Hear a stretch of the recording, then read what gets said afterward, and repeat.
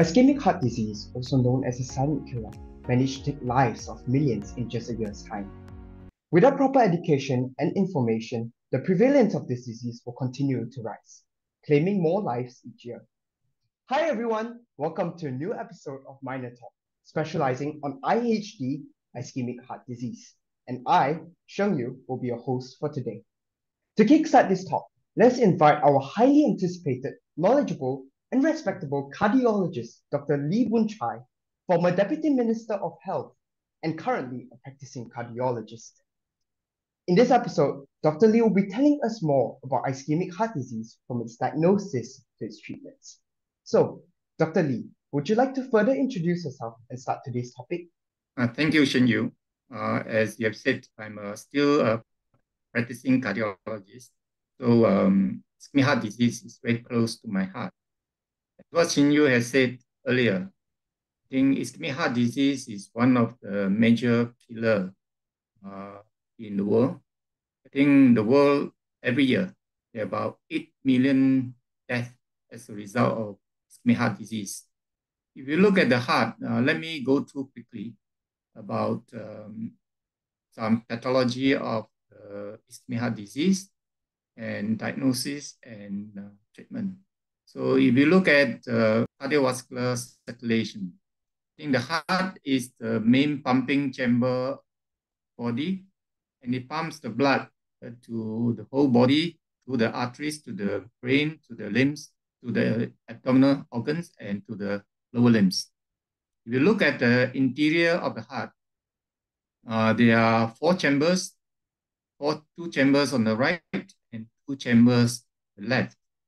Two chambers on the right receive deoxygenated blood from the whole body and get oxygenated in the lungs and come back to the left side of the heart. Most important, the left ventricle is the main pumping chamber of the heart, which pumps the blood to the rest of the body.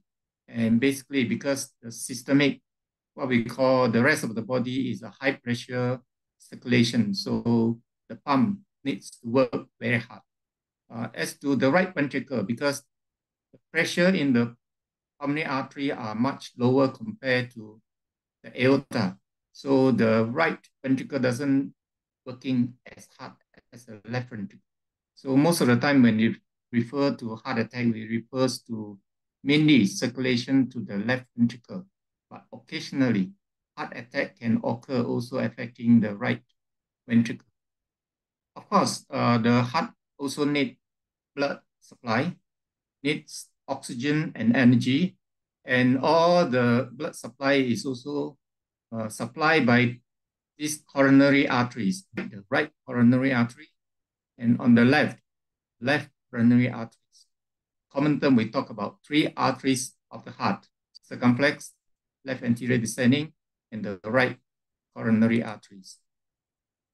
And ischemic heart disease is a situation where the blood flow to the heart is affected.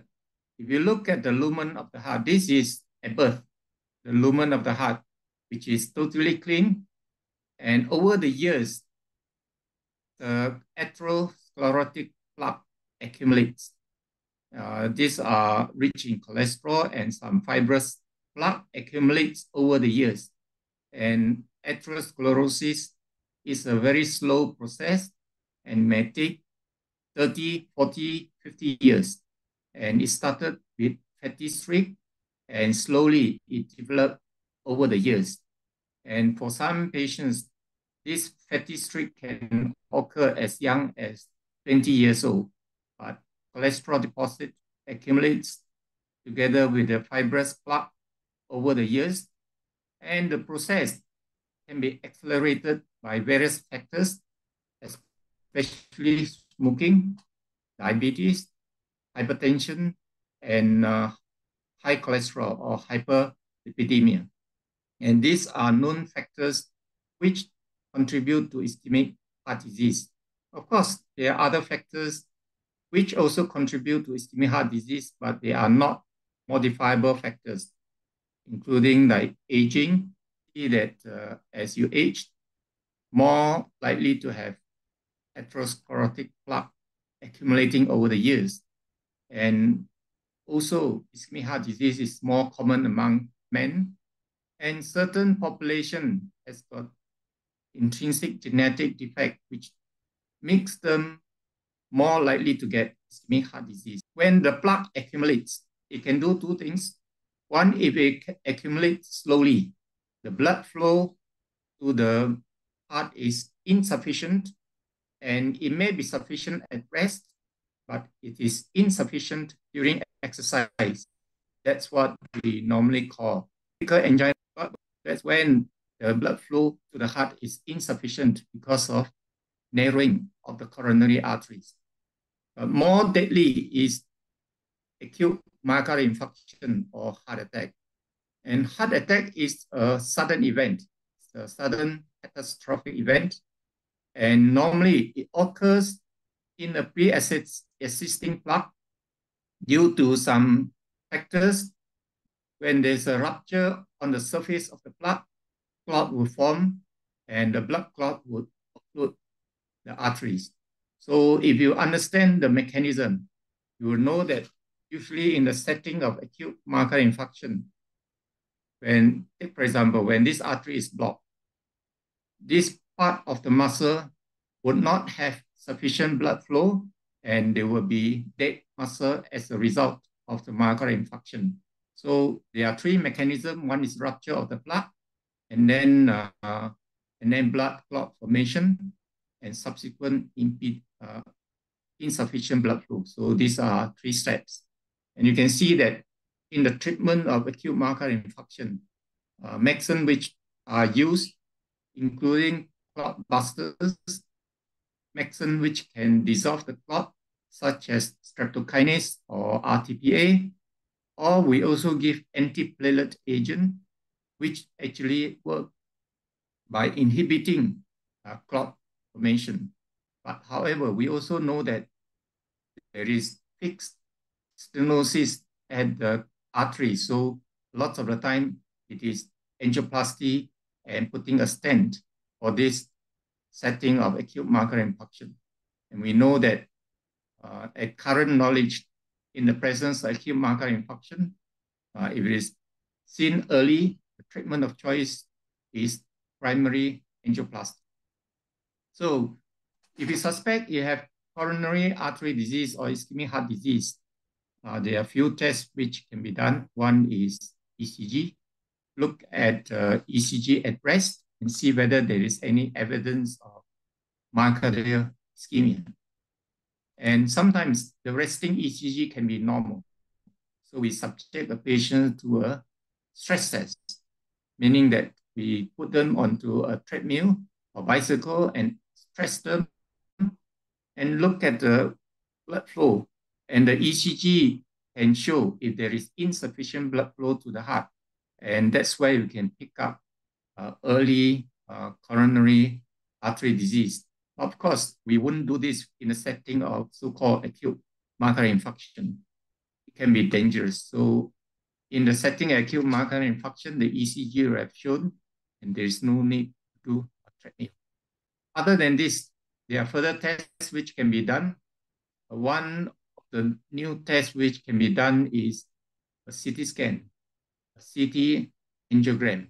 Actually, it is the usual CT scan together with some software program which can look at the coronary artery indirectly. And this is a picture of a CT angiogram which can outline the coronary arteries through computer reconstruction of the images. And in some of the picture, you can also see like this, there is a coronary stent before. This is a patient who had been stented before. And or you can see a lot of calcification in the coronary arteries. So these are CT angiogram. But for in this case, a CT angiogram shows a severe stenosis in this area. And CT angiogram doesn't need to put catheter inside the body. It just inject dye to the vein, and it is non-invasive, and it can give indirect information. To confirm, we need to do coronary angiogram, meaning that put in a catheter at the coronary artery, in this case, the right coronary arteries, and inject contrast into the artery and take the picture. And you can see that the right coronary artery, there is some narrowing at the proximal third of the right coronary artery. So that's how coronary angiogram is done. So once you have diagnosed to have ischemic heart disease, the most important thing when we talk about management is we must go back to the objectives of treatment. Okay, basically for all illnesses, whether you treat cancer, you treat ischemic heart disease, you treat many other diseases, stroke, whatever, you only have two objectives. You either hope that your treatment will allow the patient to live longer or live better. So for ischemic heart disease, there are basically three options. One is M.I.N.O.R, two, angioplasty and stenting, three, bypass surgery. But on top of all the three options, there are other measures which are equally important. These are so-called risk factor modifications, especially lifestyle intervention, because we know that certain lifestyle and certain factors, if untreated, they contribute to accelerated atherosclerosis and they contribute to recurrence and worsening of the ischemic heart disease. These factors like smoking. If you continue to smoke, you are more likely to get heart attack and your angina will likely to get worse because smoking contains not just agents which cause vasospasm and cause blood flow to the heart to be restricted. So stopping smoking is essential. And the other factors is, of course, you need to treat the cholesterol if it is elevated. Even if it is not elevated, most patients will still benefit from a specific class of cholesterol medicine called statins. And other than that, diabetes and hypertension has to be well controlled. And we normally will encourage patients to do regular exercise, if possible, unless there are contraindications to exercise. So, and if they are obese, they should be encouraged to lose weight so that because obesity also contributes to worsening of the ischemic heart disease. So all these other measures about risk factor modifications are important. And other than the M.I.N.O.R. The M.I.N.O.R, basically the most important thing is antiplatelet agent, because we know that myocardial infarction started with plaque rupture, followed by platelet aggregation and clot formation. So the use of antiplatelet agent actually prevents heart attack, and it is important. So the commonest agent being used is aspirin. There are other antiplatelet agents such as clopidogrel, and the other treatment will depend on the situation. If the patient had angina, then they probably need a nitrate or a GTN under the tongue, and when necessary. On top of that, they may need a beta blocker, trimetazidine, or other anti-angina medication. So these are on M.I.N.O.R. Apart from that, we can also consider angioplasty and stenting. I think most of the time, if the coronary ischemic heart disease involves small arteries, most likely they will be left alone. If the stenosis is not serious, most of the time medication will be sufficient.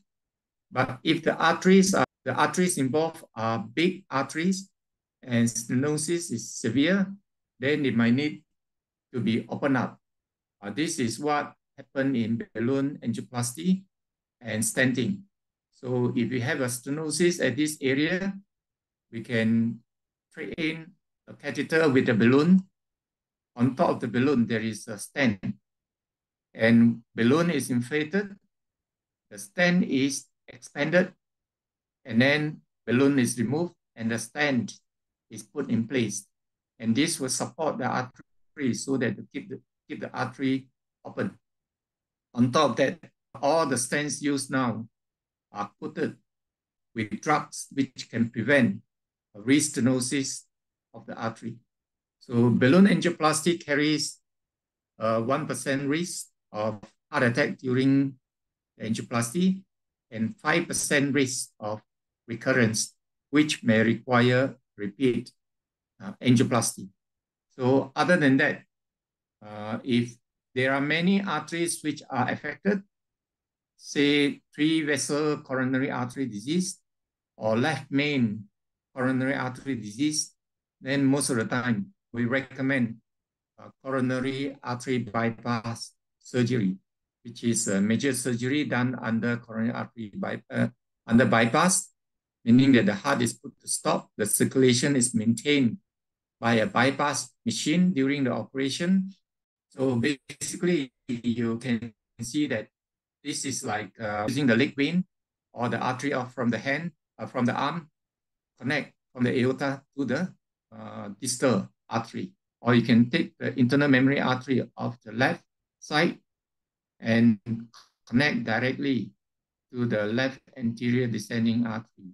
So coronary artery bypass, the risk of recurrent is extremely low, and this artery don't normally get blocked, whereas the other graft may get blocked within 5-10 years, but this artery usually will stay 20-30 years or even longer. So I think when there are many arteries which are affected, the preferred treatment will be coronary artery bypass. You may hear about other treatment like chelating treatment. There are people who inject chelating agent which claim to remove the plaque. I must say that that treatment is not proven. So it's still experimenting for many, many years and didn't show any definitive success. I think that briefly go through pathogenesis of ischemic heart disease, diagnosis, and treatment. With that, thank you. All right, thank you, Dr. Lee. All right, so I will move into the Q&A session and ask a few questions before we end. All right, so I heard the doctor say that usually people during like as early as 20 years old, they can actually get fatty streaks, right? So I actually did some research before this interview, and I actually heard that people are getting younger and younger. The younger generation is actually getting ischemic heart disease, and they are more susceptible to it right now than last time. So is there any explanation to this trend? I think if you look at the epidemiology, diabetes is getting more common, definitely because of the lifestyle changes. So diabetes is certainly a risk factor. I think just look at Malaysia, I think years ago, our diabetes population among adults is probably about 7 to 8%. But if you do the population study now from US and from other universities, I think it's gone to about 16, 17% among adults. So diabetes is certainly a factor. I think smoking is certainly another factor. I'm not sure whether the ischemic heart disease is getting younger or not, but certainly we are doing more tests. We are picking up patients earlier because there are extensive investigation available. Whereas in the old days, a lot of patients actually presented with acute myocardial infarction. We do pick up patients who are otherwise asymptomatic during routine screening, or patients who had just some atypical angina pain. And because of the modality of investigations which are available now, so I think we are probably picking up earlier compared to before. So I think I can say that because as I described as ischemic heart disease is a silent killer. So last time we don't have like so many treatments and so many like diagnoses. So we cannot actually pick up on those people who actually have ischemic heart disease. But right now we are more like how to say, like more advanced, so you can find people with this disease. So you cannot be sure that uh, those people are actually getting ischemic heart disease earlier because of our diagnostic advances. Is that true? Yep. Okay. So basically, we also talked about medication earlier, right? So I have like people telling me sometimes when they get heart diseases, right? They'll say that once I start this medication, it means that I have to eat it until I die. Is that true or is it a myth? Yeah, certainly, I think if you have ischemic heart disease, there are two medicine which would be unfortunately would need to be taken for life. Number one is antiplatelet agent. Most of the time is aspirin. Unless you cannot tolerate aspirin, then you might need another alternative, which, such as clopidogrel. So these are medicines which are proven to be effective to prevent recurrence and to prevent worsening of ischemic heart disease. So it has to be taken for life. So just now, doctor also talked about the bypass surgery, right? And it's an open heart condition, I think. So you have to open the rib cage and everything to access the heart and stop the heart, right? So is that a very common practice for you, or is it like quite rare as well? Yeah, certainly bypass surgery is a major surgery. It's done by cardiac surgeon, not done by cardiologist. So Um, this does angioplasty, angiogram, and probably pacemaker, but bypass surgery is done by cardiac surgeon, which has different training program altogether. And because the heart is moving all the time, and to do a bypass surgery, you need to stop the heart and then stitch the artery, the bypass graft into the moving heart. So you stop it. But when you stop the heart, the circulation to the rest of the body has to be maintained. So there is a bypass machine as an artificial heart. The surgery takes about 3 to 4 hours. Alternatively, there are certain ways of stabilizing the artery during surgery where you need not have to put the patient on the bypass machine, meaning that do the bypass operation on the beating heart. You only stabilize the artery where you want to stitch. Technically, some surgeon is doing it quite successfully, and there are certain limitations. Beating heart surgery tend to do less graft because only certain portion you can stabilize the artery. So bypass surgery most of the time need to go for a machine bypass, stop the heart, do the operation. Heart surgery can be done, but not. that's very interesting. Okay. So doctor, do you have anything that you want to tell our audience, like any advice before we end this interview session? I think since the audience are all many medical students, I suppose. So I think if you look at coronary artery disease, if you are year one, year two medical students now, whatever I tell you might be obsolete by the time you are practicing medicine. Because cardiovascular disease is advancing very extremely fast.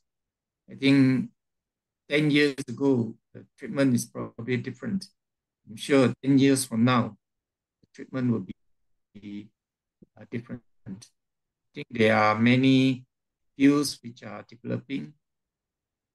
Example, growing, there are also more and more advanced modality which help angioplasty.